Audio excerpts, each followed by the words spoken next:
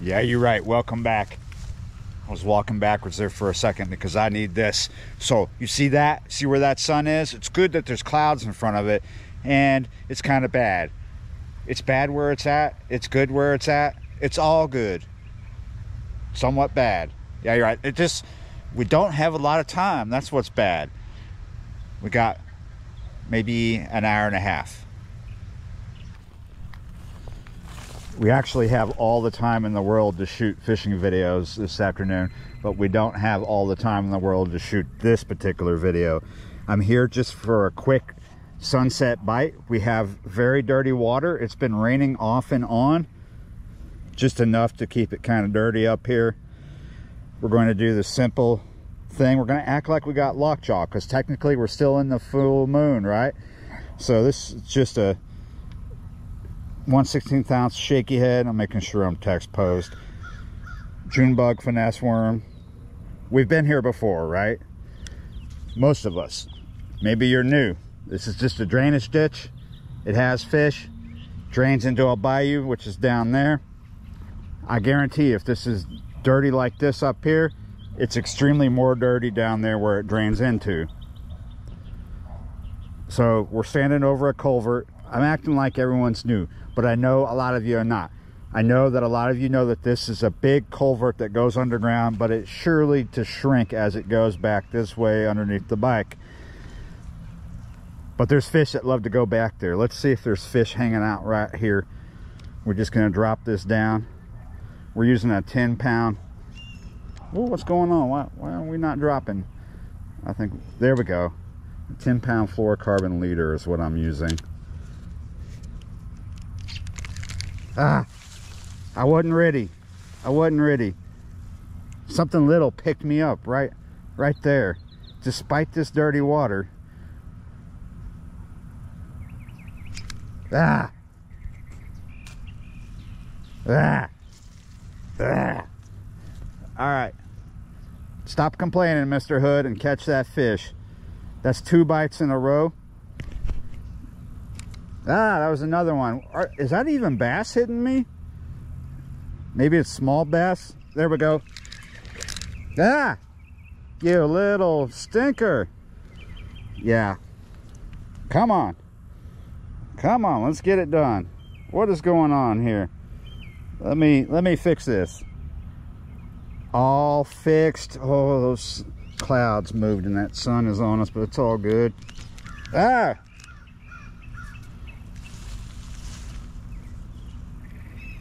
We're some hungry fish right here. It's just little dinks, right? Well, so far, but we know that there's more than just... Ah, yeah, that was not a bass. I guess you didn't see that. That was a gill or a goggle eye.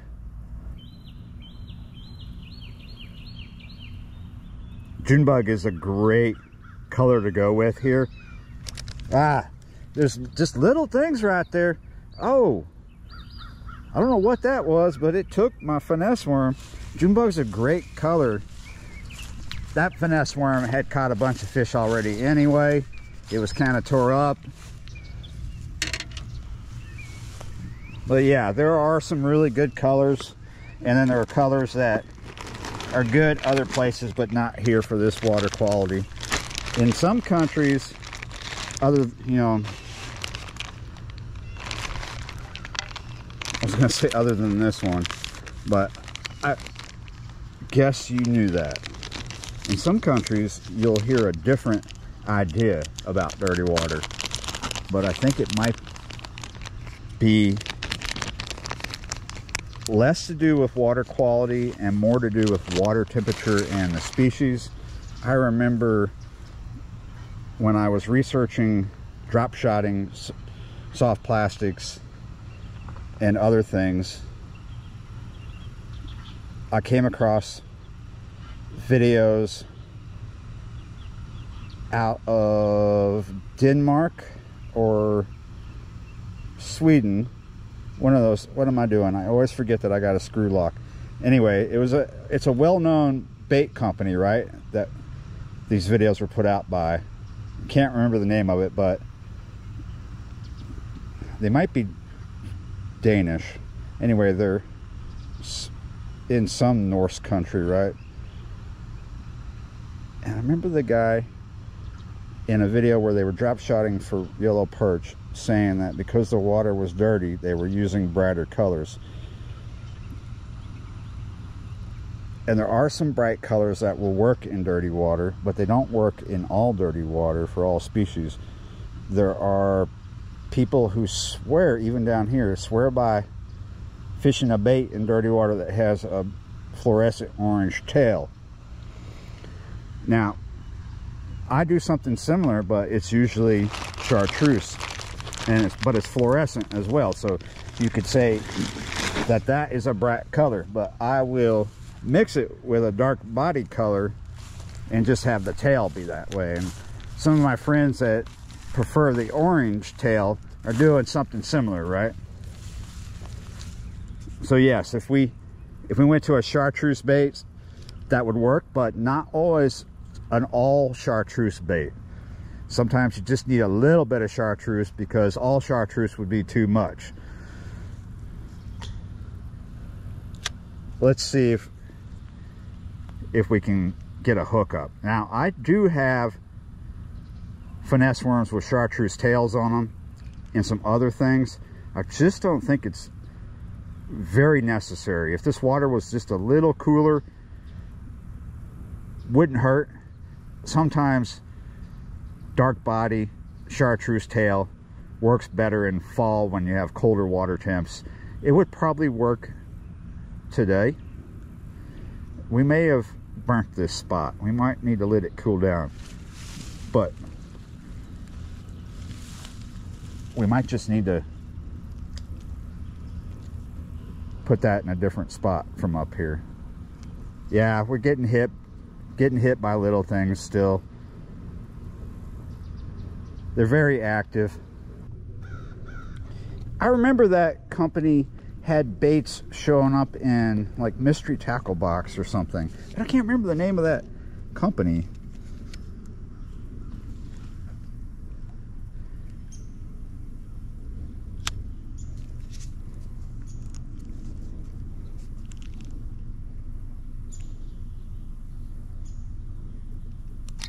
Here, gotcha. Ah!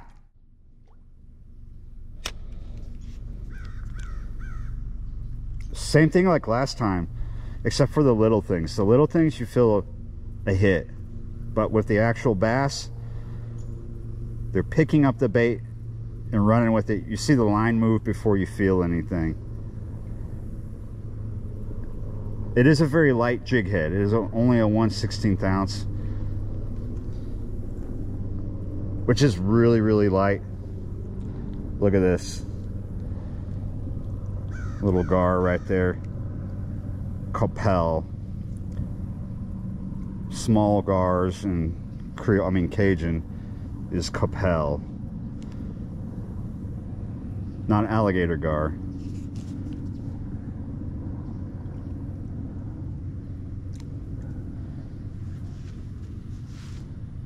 But I don't think Capel refers to a species.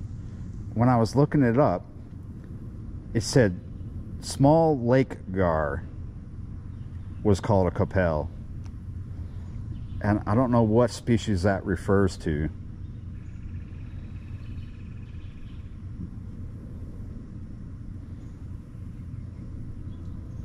I do know that it's not referring to alligator gar, because that has a different name in Cajun. So maybe they mean like spotted gar or short nose. Spotted gar, one of the most common ones here, right? Believe it or not, sometimes it seems more common than alligator gar. There are a lot of alligator gar here, but there's an absolute ton of spotted gar and short nose, but a lot more spotted gar. Very common.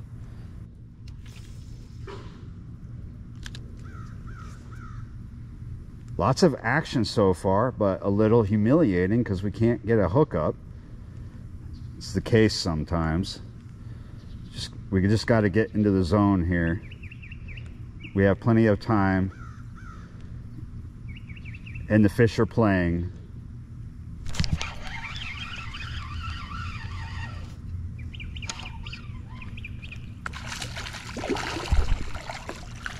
But they're not playing nice.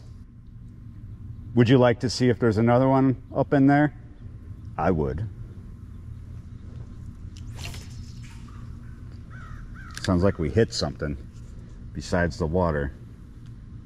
Kind of casting blind. Sometimes there's too many vines a little further back hanging down. We'll just slowly creep this along.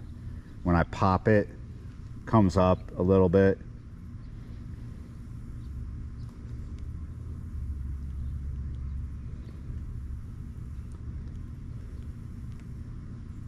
Maybe I burnt it back there. Maybe I need to let it be for a second.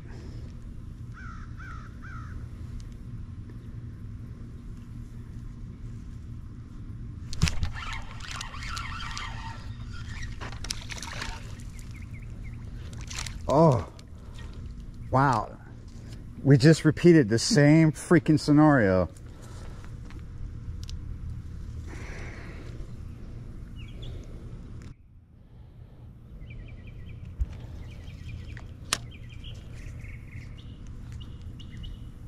Do a few casts for a cooling down period, and then we'll go back, see if we can get a monster from in there or just this general area. We've lost 2 nice bass in a row. Thought I had a good hook set on them. There's plenty of hits here, left and right.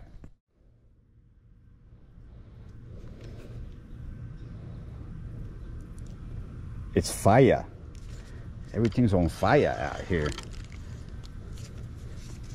Like a LA County canyon. Fire. Wildfire.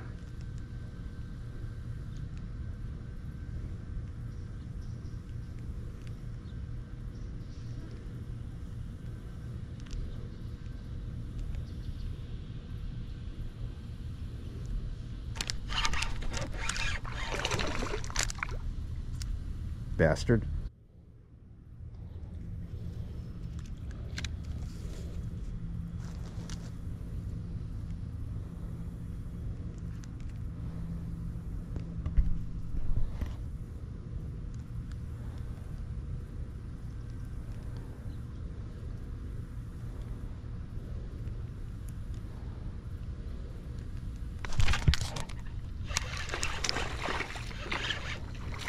Is this the money shot? Is this the one that works out? I keep trying to spit it. There we go. Oh, I had to humiliate myself. How you doing? Were you the one playing tricks on me? Making me look like an idiot? It's all good. It's all good. I'm not mad at you. I'm not going to body slam you into the water. I will be cool about it and just slip you back off into this murky stuff. There you go. Thank you for playing. All right, that one got totally wasted. It is just way too messed up. Let's switch things up a little bit, but stick with the color that's working. Let's go for a more compact bait. Same company too. We're gonna go with Speed Crawls by June Bug. I think these will work just fine. I hope, right? They work really good on shaky heads.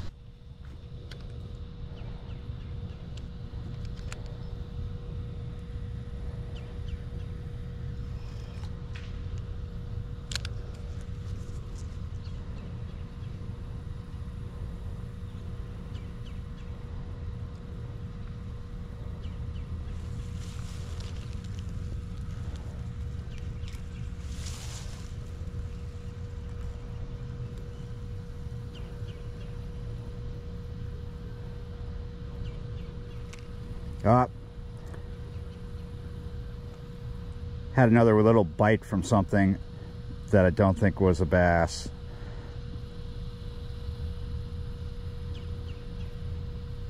Just trying to be super subtle with the vertical jigging.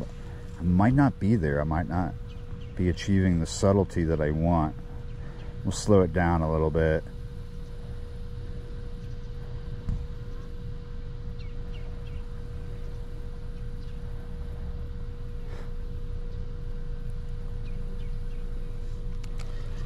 I think what we need to do is abandon the vertical jigging somewhat.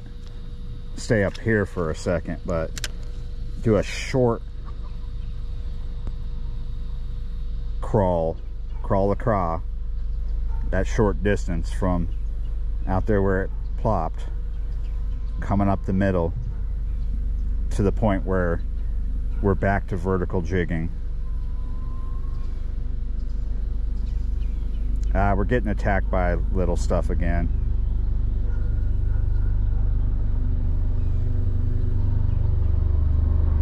I hope I'm not making a mistake switching over to a more compact bait.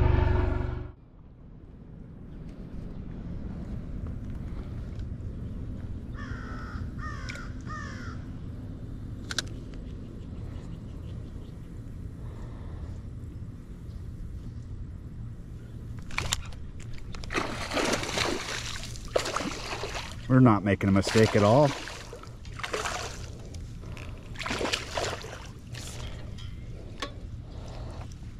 Hello. Are you one of the ones that was playing tricks? You and your buddy? Or are you the same one? This feels a little heavier.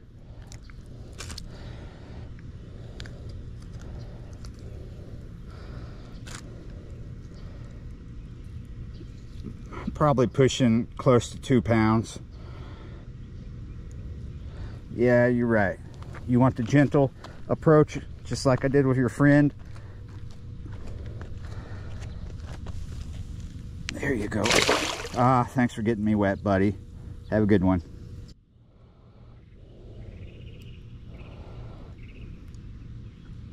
Perfect. Back in business.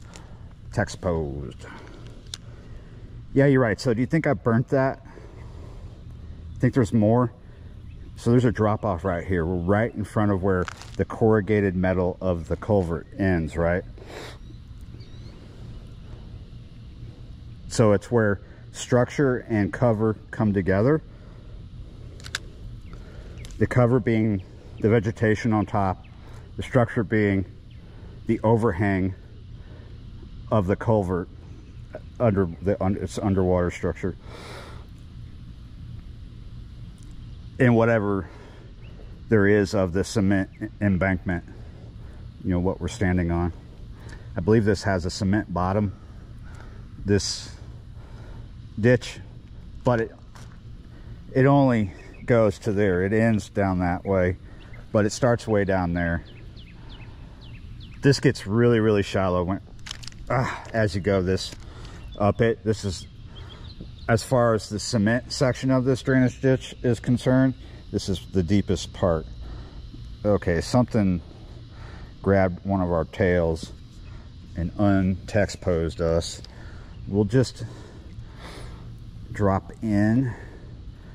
Gotta get it in the perfect place to where if we pick up a fish, we're not getting wrapped around vegetation. It may be that we've spooked it. Oh, little dink was still there. Whoa, yeah, you're right. Come here, buddy. Maybe you were that first dink that played games. Nice. Whoa, oh. Grace was not for you that time. I'm so sorry.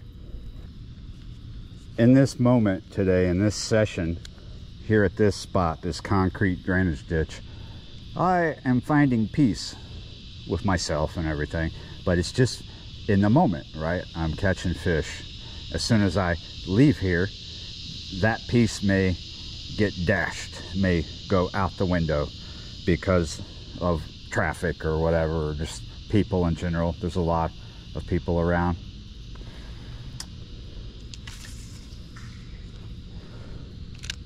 This piece that I find when I'm fishing, I can find anywhere as long as I can find a place to fish. I can find this peace of mind. And it's really cool in a lot of ways to go all over the place, different parts of the country, dare say the world, and find this peace. If it's a challenge, if there's a learning curve I have to get over, the peace I find can be greater because I had to challenge my mind. It's one of the things I like about bass fishing, but fishing in general, of course, not just bass fishing. I mean, look around me. This doesn't embody tranquility on the face of it. It is really not the most peaceful looking place, but you can find peace, dare I say, in the middle of the concrete jungle. Well, we're almost in the middle of a concrete drain, and we're catching okay bass. They're not trophies, but they're playing nicely. I mean, there's a lot of action, and technically we're still in the full moon, but we're probably gonna be faced with a shutdown on the bite here pretty soon because the moon is about to rise over the horizon.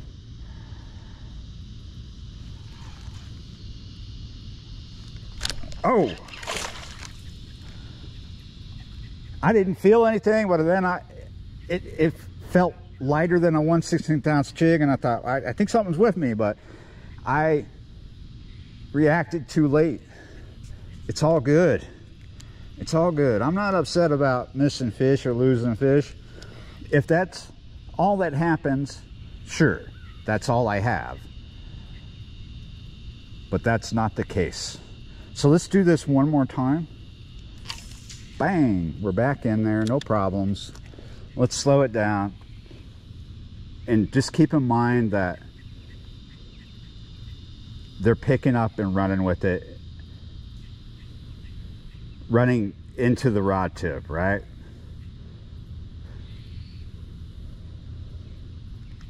So yes, I'm not going to feel it so much. I have to stay in contact. I have to know when there's a difference of tension. The 1/16 ounce jig head does give you a bit of resistance as you're bringing it along.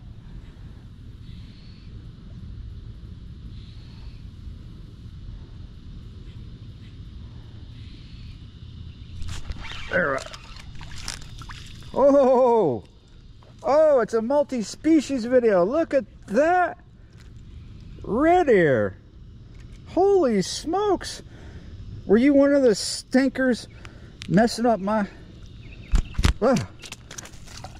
Grace was not for you either, but at least it was a clean slope that you skied down. Slightly like sandpaper. Oh, quite a bit like sandpaper, but yeah, you're right. Hook size on this is a 4/0, right? It's an owner jig head. I like owner shaky heads. They are a little expensive. Owner is not the cheapest company, but they are a well trustworthy company. It's a Japanese company. I use a lot of Owner products.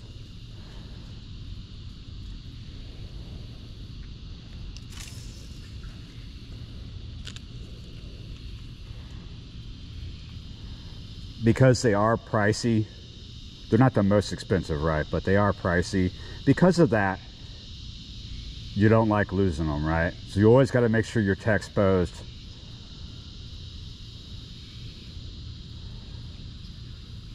Okay, so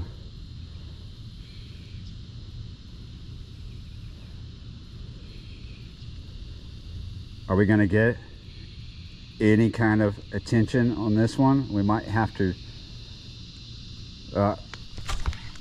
That was probably something small. Look at that. Maybe that was a gar. Look what it did. What do you think? You want to see if we can catch a fish missing a claw? I bet it works, but probably also would be advisable to go ahead and replace that. Let's do in front of the culvert, do the drop off here. See if there's anything hanging out there.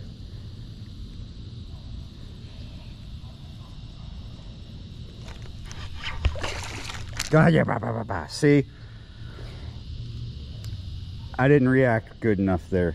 Hey, look, I'm still text posed.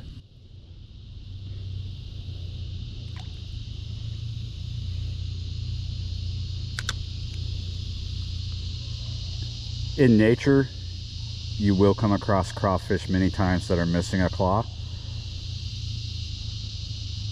So that's not the reason why I would advise maybe just going to a new one. It's about the action of the bait. Missing the claw impedes the action of this bait. This is not a live crawfish. If this was a live crawfish and it was missing a claw, oh, look at that, it's even tore up. Like, it's missing that one claw, and then that claw is nibbled back, this longer one here.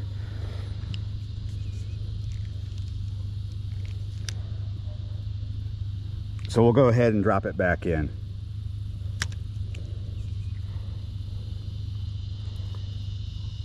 Maybe we're doing this because I'm lazy and I don't want to walk up the hill.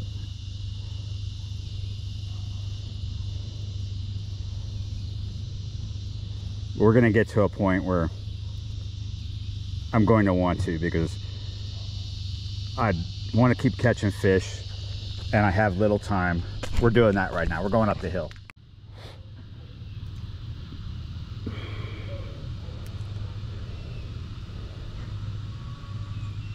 This is a fairly fresh pack of speed crawls. Bought them sometime this year. Sometimes when your soft plastics get old, this also depends on how you store them, but they can get old and break really easy when you're fishing them. I am a person who firmly believes in leaving my soft plastics in the bag as long as the bag is a Ziploc bag. If they are sold in a bag that is not a Ziploc bag, I will put the bag that they're sold in inside a Ziploc bag. I know people who like to get all their soft plastics out of the bag and put them in a tackle box, right? I don't know why. Maybe it's because they like how it presents to their eyes, but it's not always the best way to store them. And most of you probably know why. If you live in a place where it doesn't get as near as hot as it does here, maybe that you don't experience what I'm talking about. But when you take out soft plastics out of the package and store them in a container like this, and it gets hot, well, you'll find that they melt. And over time they get dirty and they dry out.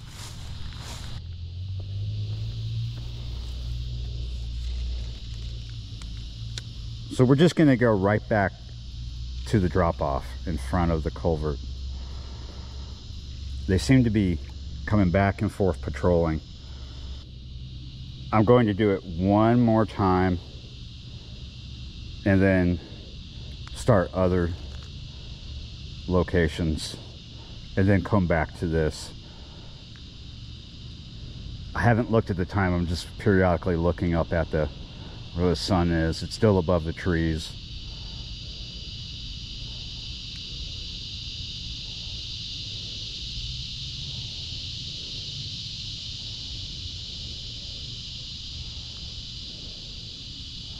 Okay, nothing there.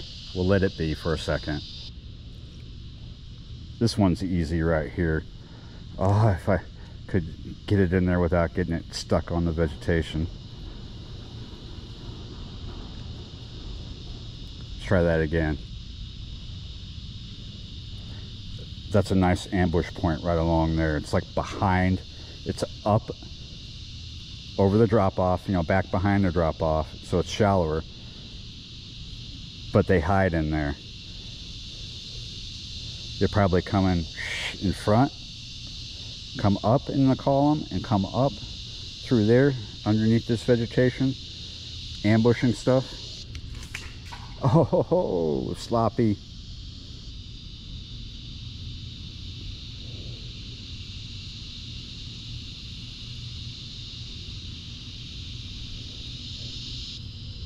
I bet a fair amount of people watching this video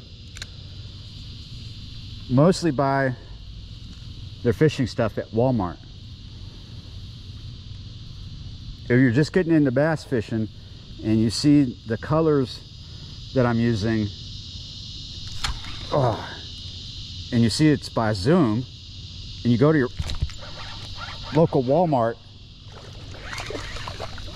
and they don't have, yeah, okay, that's fine, I'm not mad at you.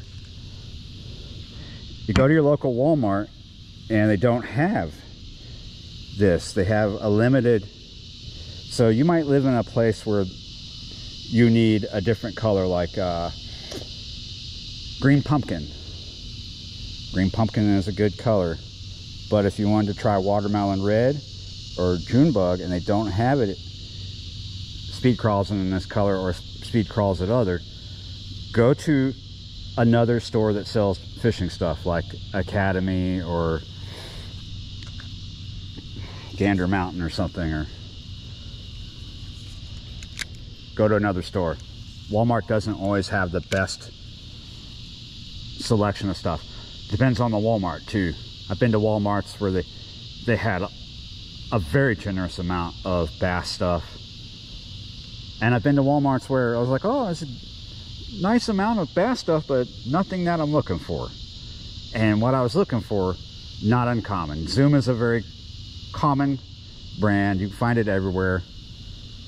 But sometimes you walk in your Walmart and they have a lot of bass stuff that just doesn't work well in your area. And you're like, what the?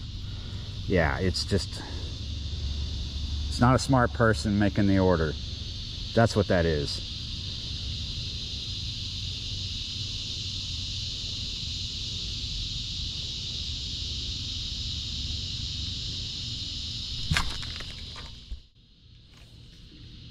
Oh, that was a perfect cast back there. I didn't ping pong off anything. But will I catch anything? The sun is behind the tree line now.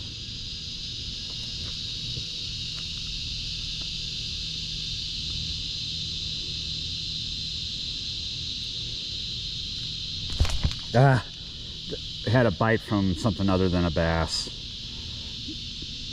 That was a pretty aggressive bite. I wonder, yeah, my crawlbait looks fine.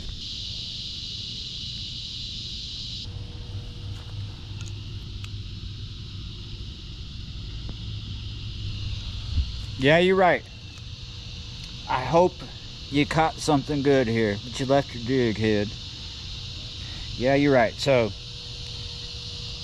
just lost everything. I hit a snag. Lost everything, including the fluorocarbon leader. Camera overheated, believe it or not. I was surprised too. So we got a fresh battery. We don't have a sun anymore. It's behind the clouds. It's about to be gone. We're right here at sunset. So let's get gone. Yeah, you're right. I found a lot of peace of mind, and I always do. There are times when I'm fishing and it just doesn't happen. It is like that at times. You're doing the thing that sets you right, that chills you out, and it just didn't work that time. You gotta try harder next time, I guess. Well, so I got there, but it doesn't mean everything around us is peaceful. We can get our mind right, and then all of a sudden we walk into Babylon to buy some butter, and we feel like we need to go fishing after we pay for it because it costs too much, or everybody had a shitty attitude. Sometimes when I find really good solid peace of mind when I'm fishing, this is like I'm talking about meditation. Kinda am, but I'm talking about fishing. You can find a deep, peaceful place in your mind when you're fishing. Sometimes it lasts a good while. Hopefully the peace of mind that I caught today will last me until the next session, which is a few hours away. Until then, thanks for watching, liking, sharing, commenting, subscribing. That's really important. I thank you so much for that.